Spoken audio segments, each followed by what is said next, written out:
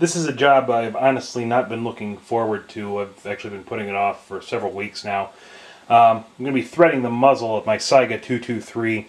As you can see, I've already got the barrel shroud cut back. Just did that with a rotary tool cutoff disc. The rifle itself is clamped between two pieces of wood at actually my kitchen table. So it'd be better suited to be done in a vise. However, it's really cold out today. I didn't want to do it out there. My cutting oil would start congealing. I've got all the tools assembled, and I'm just going to video document it just so that you can enjoy it. These are the tools I'll be using. Obviously, I've got the 14 by 1 millimeter left-handed die. It's already in my 1.5 inch die stock. One thing to note is that you want to make sure that it's set to be as loose as possible for the first pass. Next is going to be your thread alignment tool. I got this from Dinzag Arms. I'll provide a link in the description. He's a great guy. It takes a few weeks usually to get things going, but it's a great product. I also have the old muzzle nut for my Bulgarian SSR 85C. That's just going to help to stabilize the thread alignment tool. I've also got some cutting oil in a squeeze bottle, as for threading operations you're going to want to use as much of that as you can. Step 1, I'm going to start the thread alignment tool into the die. And remember, you got to turn it left to screw it in.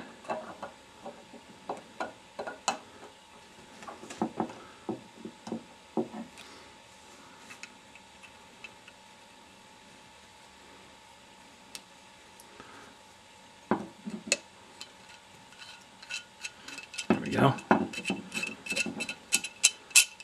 It's easier to get a grip with a clamp here.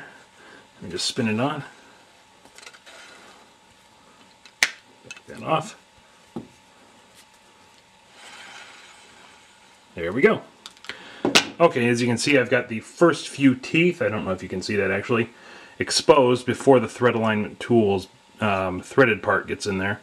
Then to snug this down, I'll take the barrel nut and just grab the threads and jam it up against the backside.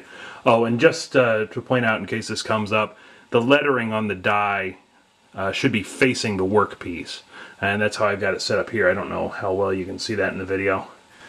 Before we begin, I put a little Teflon tape around the shank of the thread alignment tool just to provide an added bushing. Dinzag's tolerances are very tight, so even with very thin wrapping, it's very hard going to put it in there.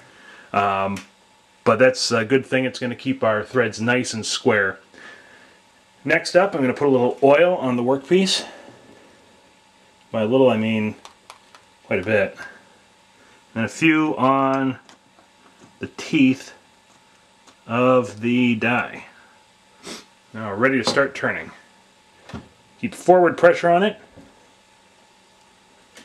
You start cutting. Back. Forward. Back. Forward. Back. Forward. Back.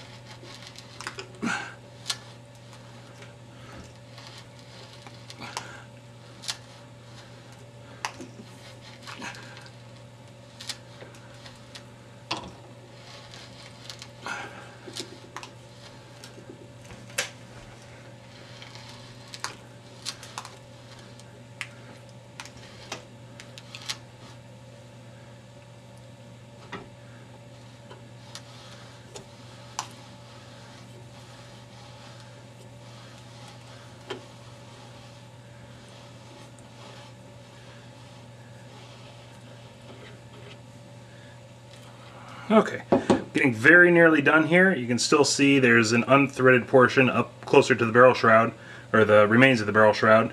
Up here toward the muzzle end, you can see where I screwed up. What I didn't do was back off the thread alignment tool. As you can see, it's much deeper into the die now. I hope you can see that. So yeah, that's what I forgot to do, is to periodically back it up, and I think that just pulled the threads right off.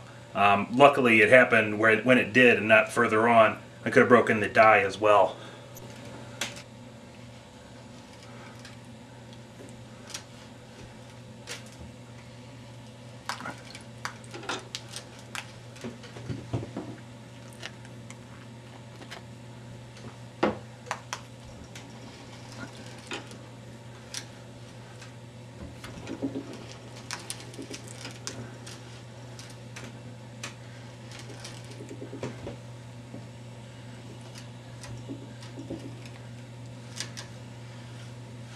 There we have it, bottomed out.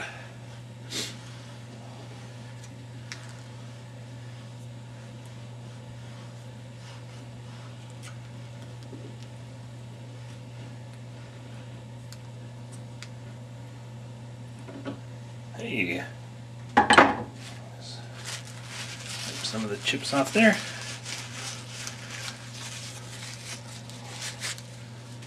See how well she fits.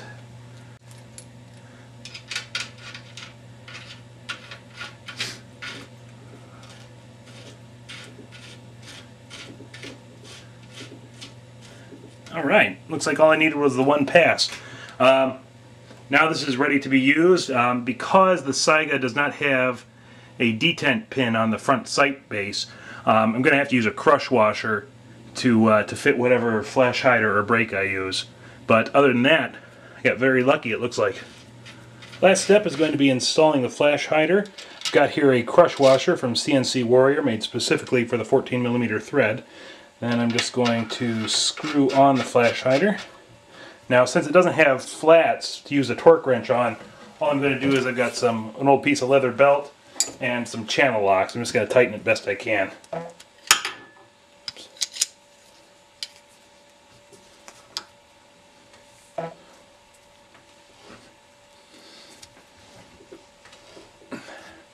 Well, that's pretty much it then.